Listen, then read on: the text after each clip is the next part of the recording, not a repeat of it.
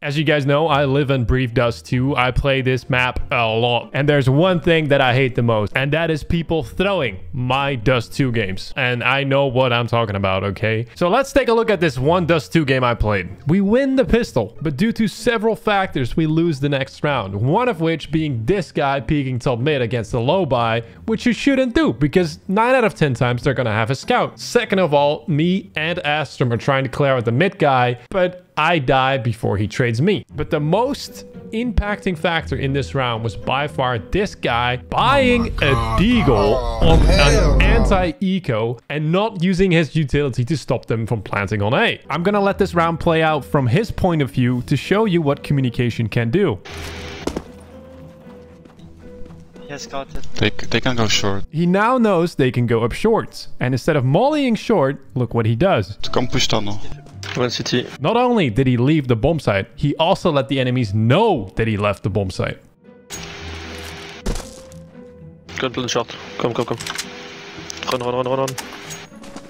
Now at this point, he realizes his mistake, and it's not too late yet because he has a molly and he can stop the plant. Now what he fails to realize is that his teammates are pushing tunnel. Come push tunnel. So he needs to stay alive to play the retake. This of course shouldn't be an issue as he has a molly to stop the plant. Okay, you know, there were 3 different mistakes in one round. We deserve to lose that. Playing CT side Dust 2 is a patient game. You don't go out swinging everywhere. It's just stupid. Tunnel one.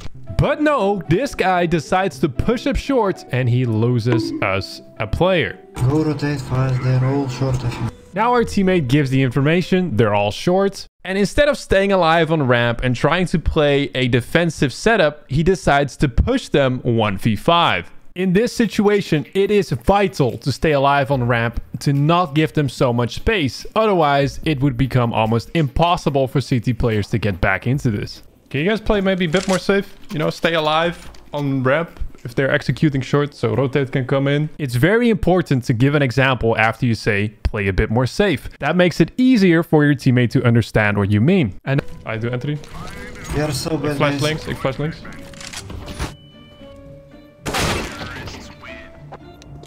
Something like this, for example, achieves nothing but hatred. Guys, we can win this. Believe me. We just have to play passive. Give good info. Start using mics. I'm so blind.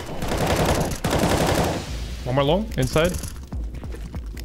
Nice flash, man. This might not seem like much, but giving small compliments like this makes your team believe in the win. Except the same thing happens. We're in an advantage. We can hold the angles, but we have a teammate that pushes for no reason. This weakens the B bomb site, and it gives them a chance to come back into the round. He's pushing long doors with a deagle.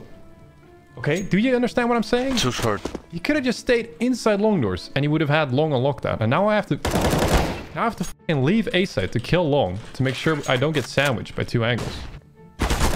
He's already again. Meet, you saw him left side. Again, very important communication. His teammate can flank him from left. What are you doing? Never mind, what the fuck are you talking about? Yeah, because it's 9-2, you f***ing dumbass. Normally in the game, this is called the point of no return, where everyone just throws the game because they think it's a loss. Yeah, 9-2, it's 6-9, easy. Oh. Let's see what this guy does. He has the best spawn and an op, and we're gonna take long.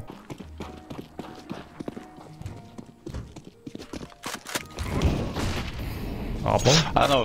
You have first spawn for a long peek, and what do? You run to car. Like what? You have an op. Just peek long. Although he is quite angry, he does have a point, because the best CT spawn beats the best T spawn when it comes to a long peek. Okay, how about this? If we win this game, I will give all of you a knife. And I'm not even joking. I will literally pay $200 out of my own pocket for you guys to try and win this game. Don't wait till go too low, I'll try and get some info.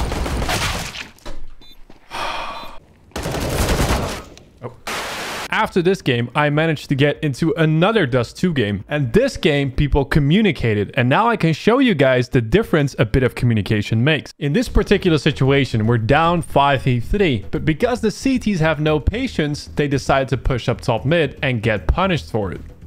Not once, but twice. Top mid, right side. I contact B play, wait, maybe rotating B and stay mid. Side A. Not only do they give good information, they actually say what they are going to do, which some people on Faceit can definitely work on. Be clear, team, be clear. 1 HP pistol, pistol, 1 HP. Nice. In for. Let's go, boys. So not only did everyone wait passively, they also gave good information and said exactly what they're gonna do. And if you combine all of that, you win the round. One mid door. Lower. Too low. I molly them in. Stuck and lower. I flash right. Short maybe. Nothing long. I'm more flash. Nothing long. Should be one more. Nice. Okay. So let me break this down for you so you guys can clearly understand the thought process behind this. First is the signal. One mid door. Lower. Too low. Second is the initiative. Too low. I molly them in. Third, it's up for my teammates to make something out of that play. They know they're in lower. They can set up the flashes and then play accordingly. And this is what I mean by communication is key. If your communication is off, then your skills aren't gonna matter. Okay, I check on Lita now. 1 middle and 9. Take window blue. These 3 words make a big difference between winning a round and losing a round.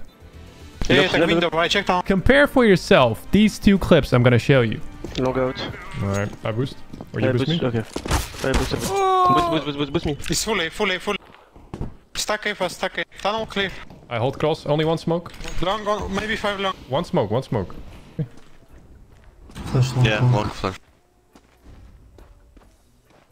Try and stay alive. Let them cross if you can. Yeah, 3 long with bomb. Nice. Okay, hold the cross, guys. It's bad smoke. You can clearly hear the difference between a team that wants to win and a team that does not care about winning. If we can all make it and face it, that if we have someone on our team who is so motivated to win, we should all put in our energy to win that game. Not every game can be won solely on mechanical skill. It requires teamwork, communication, and a belief that you are going to win. And I truly hope that everyone who watches this video becomes a Chad and motivates their team. Thank you for watching.